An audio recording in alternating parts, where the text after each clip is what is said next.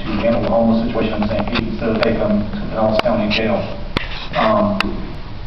It's a really tough question because back when Governor Bush was in the office, he emptied the mental institution. So you have two strands of homelessness. You have people that are mentally ill and really need medical help, and you have people that are, some are homeless vets and some are people that just can't work. I do support the mayor and the chief deputy of Pinellas County, who's our sheriff, in getting them into an area that wasn't being used where they can be housed and fed, and I think that that's the way forward.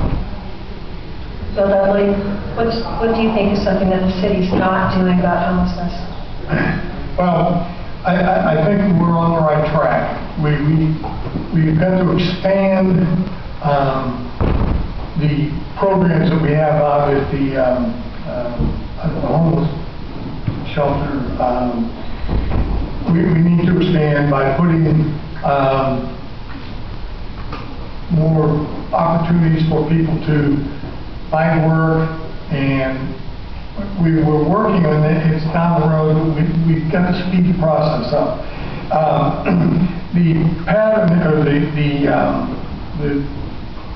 plan that we're copying from Texas is they provide food, shelter, and they give them an opportunity to find jobs. They train them to be able to go out into the workforce. They train them to be able to go back and live on their own. And I think these are the areas where we need to pick up the pace and do a little bit more with. It's all about the dignity of the individual. Thank you. Steve Cornell, same question.